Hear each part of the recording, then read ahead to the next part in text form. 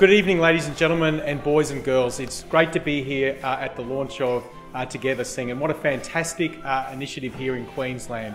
Now, we all know that singing is so important, not only for children and young people, but also for adults as well. Together Sing is a visible, coordinated opportunity for the celebration of well-being through group singing. Schools and community groups gather in their own context to perform a song composed for this event, immersing themselves in the joy and benefits of making music together.